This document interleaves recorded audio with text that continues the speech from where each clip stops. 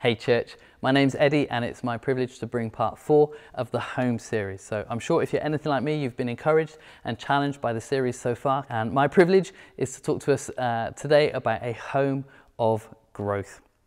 I don't know what your view of lockdown is. I don't know if you're looking at it through a lens of fear or frustration, whether you're loving it, whether you're a bit blasé towards it, whether you are loving this plan B in lockdown or whether you are hating this plan B in lockdown. What I want this morning is for us to be encouraged and challenged by Scripture, that we might begin to look at our circumstances through the lens of Scripture, that Scripture begins to determine our expectation rather than our circumstances determining our emotions and our expectations of what we're going to go through.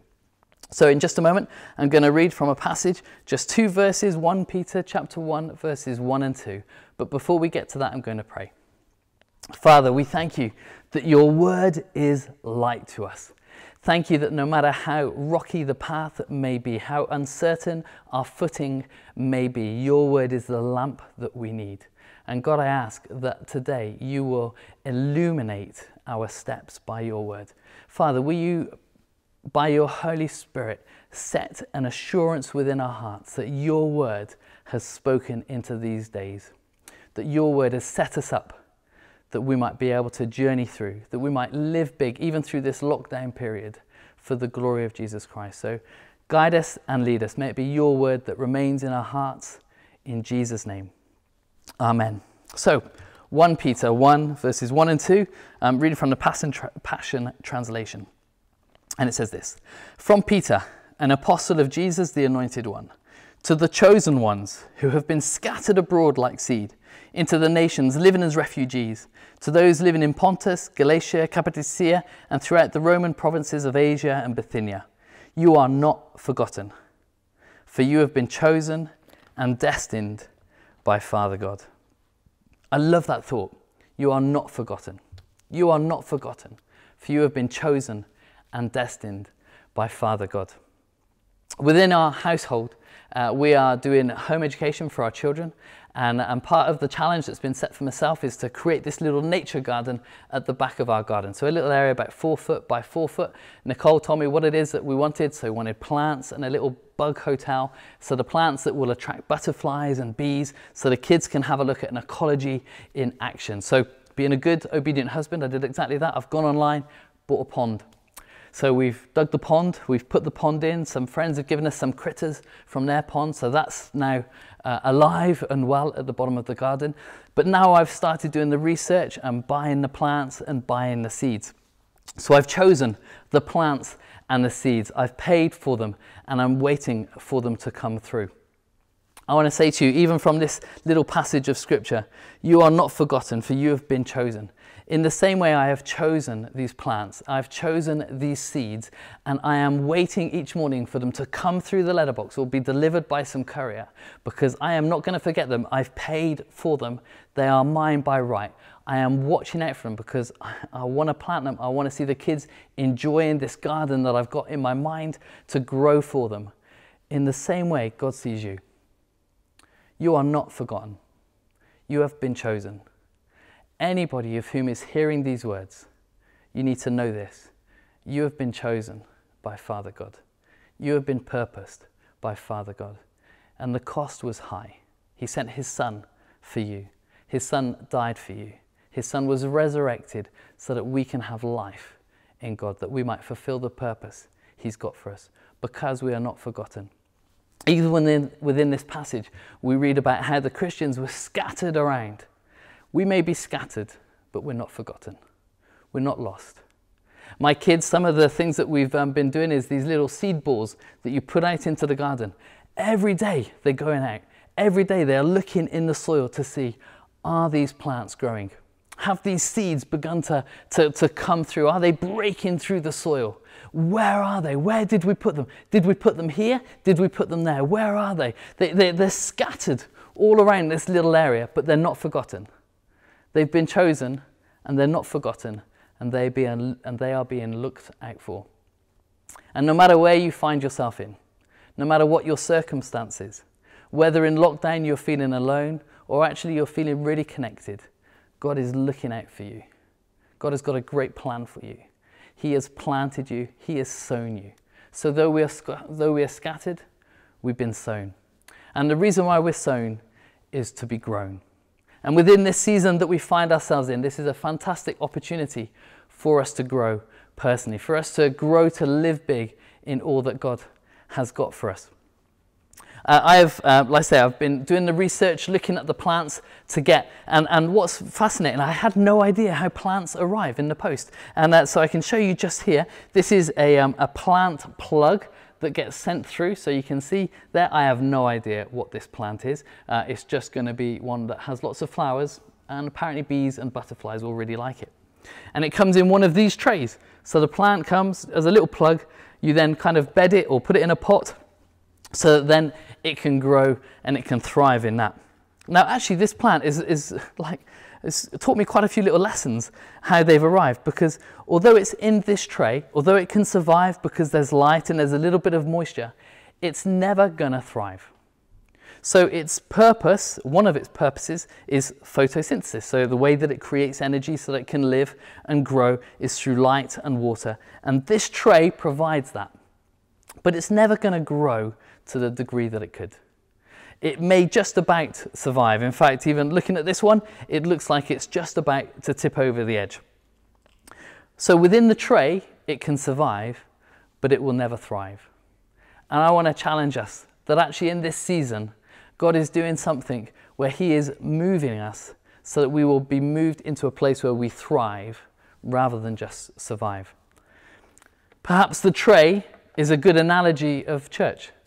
Perhaps the tray is an analogy of us doing our gifts and our skills within the safety and the sanity of our routine. But actually God has got something a little bit more dangerous for us. God has got something a little bit more challenging for us, and that's a season of growth. That's a season where we get taken out of our tray and we get planted. Because we're not forgotten, we're seen, we've been chosen, and now we're going to be planted because we're sown to be grown. And God wants to grow every single one of us. As we grow, there'll be conflict. As the roots begin to push out from this little plug, there's going to be conflict. You might be looking at me, if you know me, you'll notice that there's a degree of more growth that's taking place on my top lip. And there is a conflict that takes place, even in my mind, with this small bit of growth. Number one is like, do I look more like Ned Flanders or Borat? That's the kind of conflict that's going on. And maybe you want to just put in the comments which one you think. Maybe you might just want to say it should go, or the rest of the beard should be allowed to grow. So there's conflict even with growth like that. How much more conflict will there be when we want to grow in the purpose and the plan of God? How much more conflict will there be in ourselves, where it is that God has planted us to begin to push out our roots? How much more conflict will there be when we want to change the way in which we are looking at our circumstances to bring them more aligned with what God says than what our circumstance is trying to say to us? How much conflict will there be when we're trying to address agendas, or we're trying to address habits, or we're trying to change the way that we think through the renewing of our mind?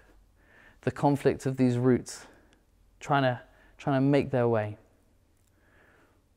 I want to encourage you that God has promised, he that started a good work in you will bring it to completion. That though there may be conflict today, though it may be a time of struggle, it is through those struggles, through the rep of that struggle, where you grow in your strength. It is through the pushing through in the circumstances that we find that we will grow into a new purpose that was beyond our wildest dreams. I've been really encouraged by the stories of our kids' teams. I don't know if you know this, but what they've been trying to do is obviously they can't run the children's provisions currently. So they've been ringing all of the households of the kids that come along. And they've been having like a few moments with the children on the phone, but the children generally aren't overly interested in having that conversation. So the kids team have been speaking to the parents. Some of these parents have never stepped foot inside of church. They drop their children off at the door and they pick them up at the end. And actually the kids teams have begun to have some phenomenal conversations with them. Conversations which have led them to pray with them over the phone. Conversations of which have been stretching for the team, because the team were really good in their tray. We've got fantastic kids and youth workers, but God's wanting to take the tray away and plant them and challenge them to grow in a new way. And maybe you're a part of our church or of any church and you're just hearing this at this moment. And you're thinking, oh, I long for the old days. I long to be back on the front door. I long to be helping with the offering, serving communion. I long to be preaching again in front of people. And God is saying, actually, in this time, in this season, I've got a time for you to grow. I've sown you to grow you in this season. And so it might be a stepping away from what we're used to, a stepping away from where our natural comforts are, because this is a time for us to grow. This is a time for us to thrive in God. This is a time for us to be living big in lockdown, because perhaps we've been really good in our one or two skills, in our giftings, but there's been other gifts that we've been able to hide because these have thrived so well. And God is taking away the tray because he's wanting these other gifts. He's wanting these other purposes to be brought out in your life. So church, I hope you're encouraged by the scriptures this morning. You are not forgotten. You never have been, and you never will be. Maybe you prayed something as a 4-year-old and you find yourself now in your 40s, 50s, 60s. That prayer still resonates over you. God still remembers that prayer. He hears it daily and he looks over you. You have not been forgotten. You are chosen. And because you are chosen, you have been sown to be grown. There is terrific purpose in everybody of whom is hearing my voice. There is a God purpose inside of you. And God is looking to bring that purpose out.